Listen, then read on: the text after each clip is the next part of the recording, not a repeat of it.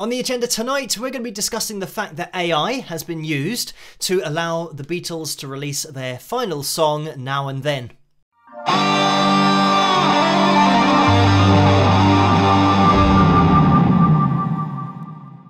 Hello, Phil here from Wings of Pegasus, and welcome to another video. If you enjoy this video, please give it a thumbs up and subscribe. So, I don't normally do these kinds of videos, discussion type videos, but I guess this is going to be a discussion / explanation because, I mean, it is a special event anyway. The Beatles releasing their final song, Now and Then, on November 2nd, if you're counting down the days. But what I want to highlight and reference is the way that this has been made possible.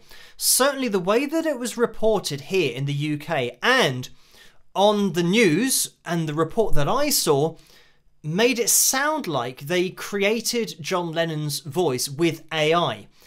But I felt compelled to make this video to explain exactly what's been done and the technology that's been used, and the fact that what I saw on UK TV was totally misleading because they didn't actually explain or point out the process that has been conducted and gone through for it to be possible to release a new song. So, I mean, we're in a bit of a privileged position because when I tell you that the isolating process I apply to videos on my channel is the technology that's being used in this case, it means you understand what we're talking about.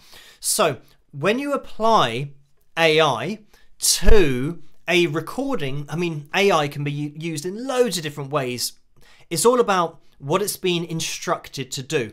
And this particular AI has been instructed to try and distinguish between a human voice and instruments and be able to separate those up, even to the point where it can listen, but it can determine what drums are, how those sound, because the sound is consistent across all drum kits. It learns the sound of drums, so it can isolate that and the frequencies that are involved with that particular instrument. Same with guitar, it can then isolate that, and same with the human voice, it can isolate that.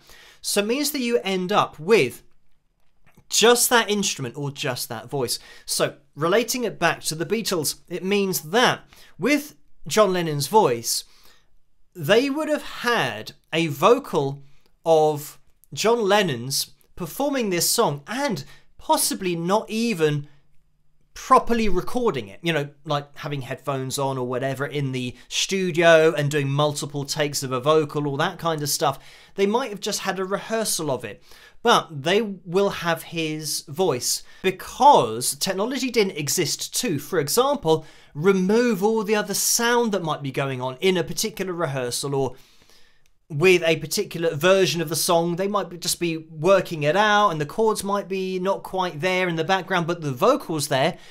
Now the technology exists to take that vocal away from everything else. So to give an example of what I mean, if you haven't seen my channel before or any analysis videos, I'm going to play my guitar and I'm just going to sing a quick bit of probably a Beatles song.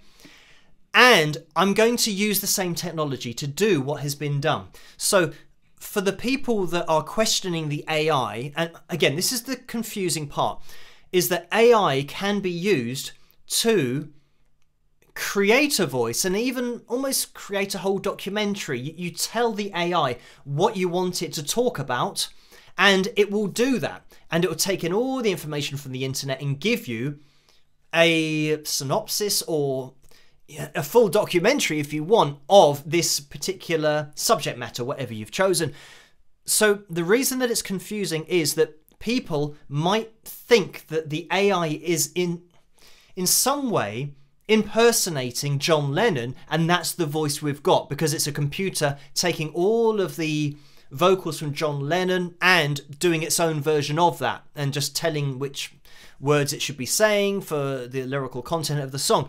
But the point of this video is to show you the technology, what it does, and show you that it's not something that's been created. It already existed. To the example, I've got my guitar plugged in And it's probably quite high in the mix, but that's good because it's going to show you clearly what the technology does and what the AI does. So with this, if I go, when I find myself in times of trouble, Mother Mary comes to me, speaking words of wisdom, let it be.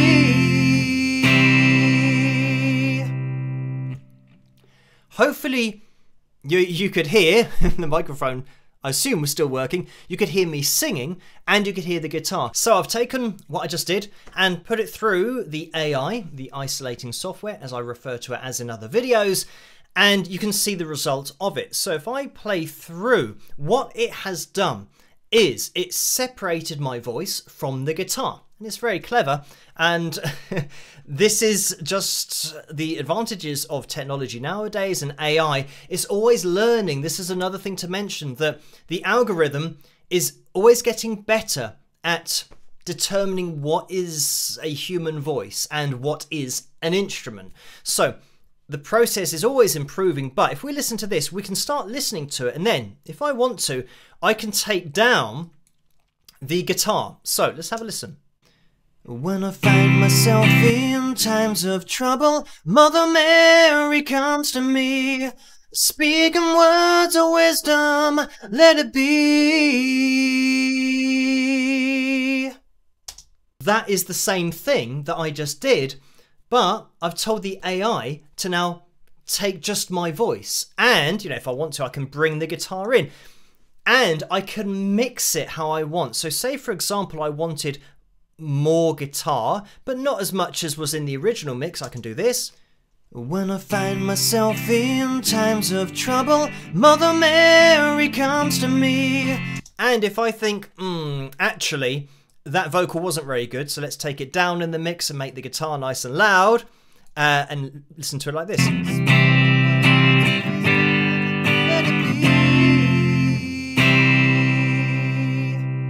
So you can hear how I've now brought my voice down, so now it's mostly guitar. Back to the point of this and the Beatles and the new song coming out.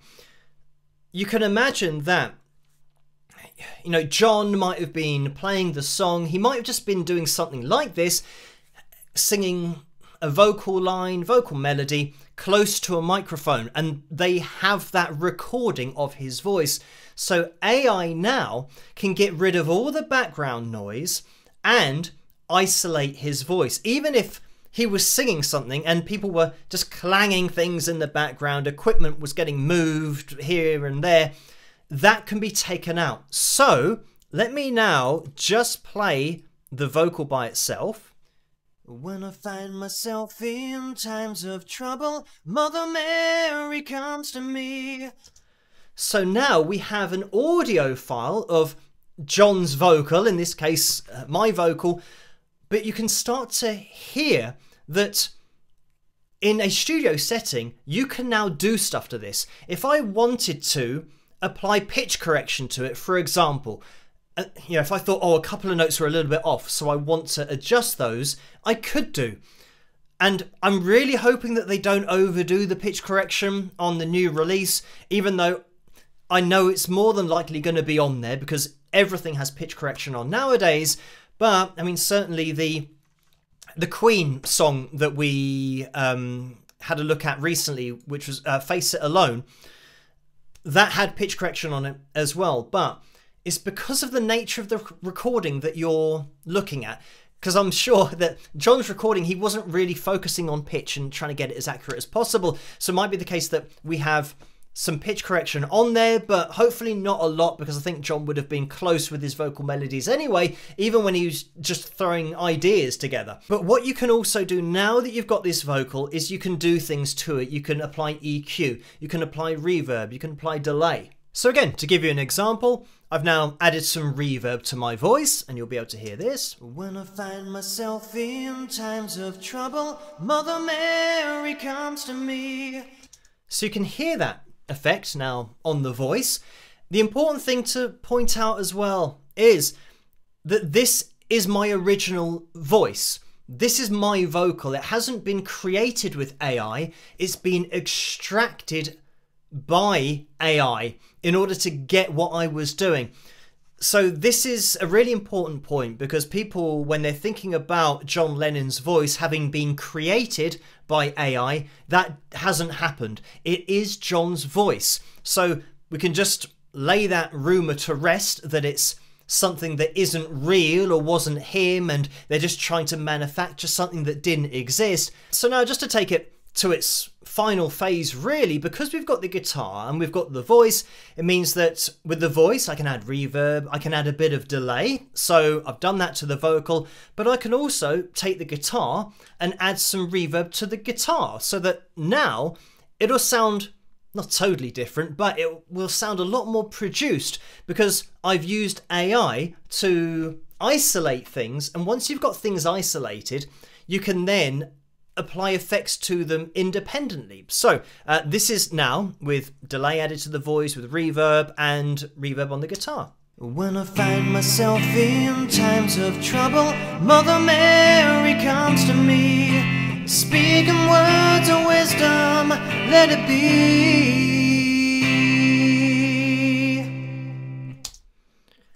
And you know, it might be the case that there's too much effect on it, but I am exaggerating it a little bit so that you can hear the difference between that performance when I did it here, which is just a dry vocal. That's what it's called when there's no effects on it, because it was just as it was. But once you get things isolated, you can then start to manipulate them. And I'm not saying that the people that worked with John Lennon's original vocal and the vocal recording, it wouldn't have been of this quality. So they would have had a lot harder job than I have, because I'm very close to this mic and there's not loads of stuff going on in the background.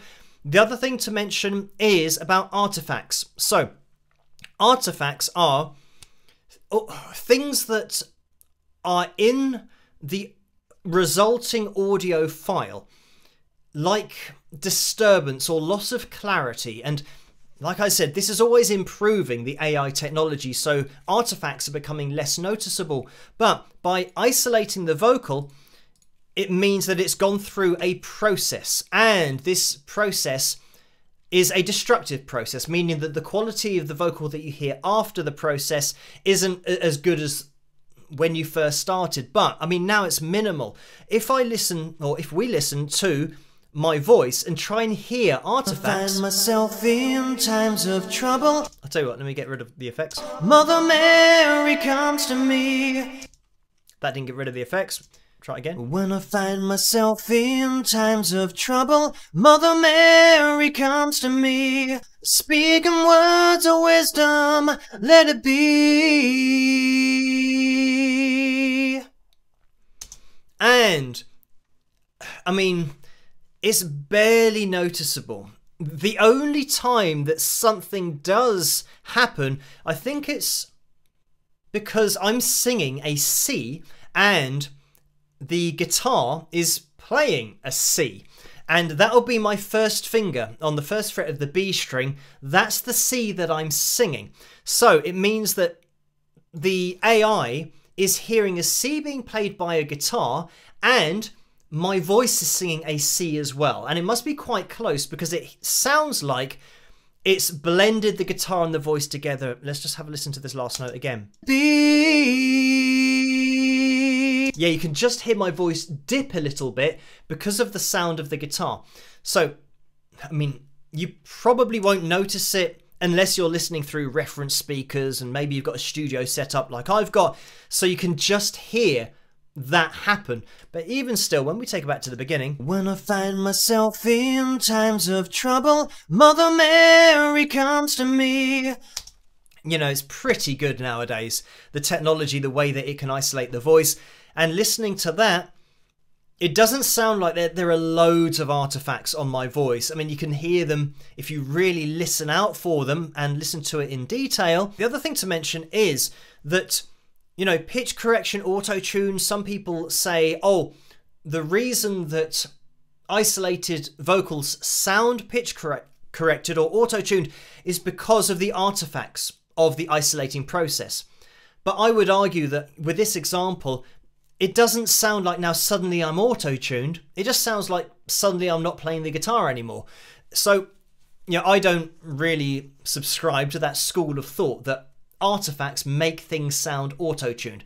Because if somebody's singing out of tune and then you isolate it, it's still out of tune. The isolating process doesn't correct pitch. Anyway, I thought this would be a quick video, but it's probably gone on for a while because I wanted to explain AI and how it's been used in this particular case for the Beatles' new song that they're releasing, because the way that it was being reported on didn't say it like this, so people might not understand how it's been used and what it's actually done. That's how it all works, and I hope that that's helped to clear things up for you if you didn't really understand the whole AI thing and how John Lennon's voice is now possible to be heard. There you have it. I hope you have enjoyed this video. If you have, please give it a thumbs up and subscribe, and let me know what you guys think, as always, in the comments section below, and I'll catch you guys at the next one. Rock!